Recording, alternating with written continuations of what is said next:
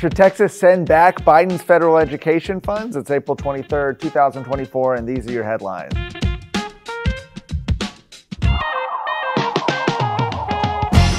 With the Biden administration announcing plans to radically change the federal Title IX program to give protections, get this, to biological men, Representative Brian Harrison of Midlothian's calling on House Speaker Dade Phelan to conduct interim hearings on removing federal funds from Texas's schools entirely. So some background here. On Friday, the Biden administration rolled out a nearly 1,500-page rewrite of the rules for Title IX. That's the federal civil rights law originally designed to prohibit sex-based discrimination in education. The new version would add gender identity as one of those protected classes, which Harrison says will create a, quote, public education emergency and put Texas students in imminent danger. He wrote, beginning August 1st, 2024, the Biden administration is going to force Texas schools to allow sexual predators in elementary girls' school bathrooms and in girls' locker rooms. It will be a federal offense if students and teachers fail to use preferred pronouns. Men will be allowed to steal academic and athletic scholarships from women. Our campuses will be returned to the disastrous prior policies of sending sexual misconduct cases to campus kangaroo courts.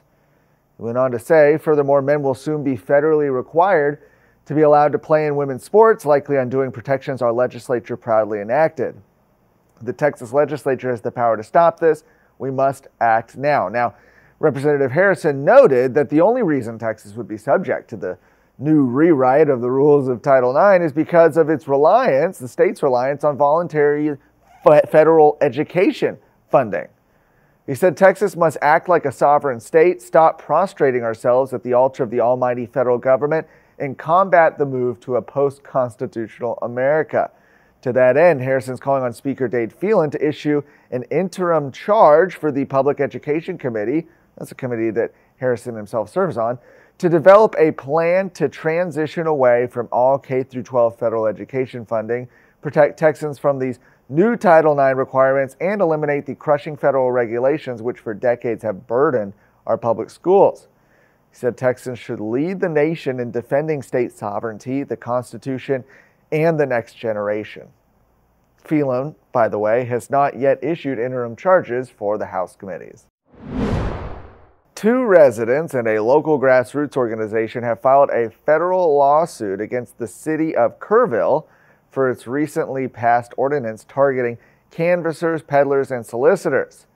In a filing last week, residents Terry Hall and Rachel Vickers, alongside We the People Liberty in Action, argued that the Kerrville City Council passed the ordinance to stifle political opposition. They specifically argue the ordinance makes the price of participating in civic matters too costly, too burdensome for those challenging incumbents. Now, Kerrville's ordinance defines solicitors and peddlers as those who push for someone to buy a product or service, and they require that they obtain a license in order to operate within the cities. Canvassers, on the other hand, religious political activism, do not require a license. However, all 3 groups have their hours limited from 8 a.m. to 8 p.m., cannot trespass on property where there's a no solicitor sign, and cannot work on public sidewalks. Now, the lawsuit referred to these restrictions as, quote, flagrantly violating the First Amendment of the United States Constitution, citing a similar case back in 2015 in which citizens challenged local speech stipulations and won. Federal courts have historically accepted content-based regulations by city. However, like the 2015 case mentioned, some recent Supreme Court decisions have ruled against local ordinances. The Kerrville lawsuit was filed in the San Antonio Division of the U.S. District Court for the Western District of Texas. Terry Hall, the main plaintiff, is also the co-founder of We the People Liberty in Action, a 501c4 based in the Hill Country that was heavily involved in the March 5th Republican primary. Due to the group's success in the primary, a source theorized, a Texas scorecard, that the city council's conspicuous timing in pushing the anti-solicitation ordinance could be related. They've been called the Texas Kingmakers. They're the biggest political force in the Lone Star State, and most Texans have no idea who they are, what they want, or even that they exist. Hubris, the Texas Kingmakers, a documentary by Texas Scorecard, now streaming on all major platforms. Our last story is an update on a story from yesterday, actually. An opponent of Granbury Independent School District's latest bond proposal was arrested and charged with a felony over temporary permits for a borrowed school bus, which has been featured in a no-bond bus tour sponsored by local families concerned about district spending and taxes. And by the way, that's right. We do have local elections going on in a lot of parts of the state. I voted early. I've got the sticker. It doesn't really count, right? If you didn't get the sticker, did you really vote? So if you do have some of these elections going on in this area, and you probably do, be sure to go out and vote. But getting back to this story, the bus driver, Steve Biggers, called Friday's arrest by Hood County Sheriff's deputies, quote, harassment and interfering with a political campaign. Now, Biggers borrowed the bus from a friend and has been driving it around the district as part of a campaign cautioning voters about the tax impact of the bond election. By the district's own calculation, Granbury ISD's proposed $161 million bond will cost property taxpayers $315 million when you factor in interest.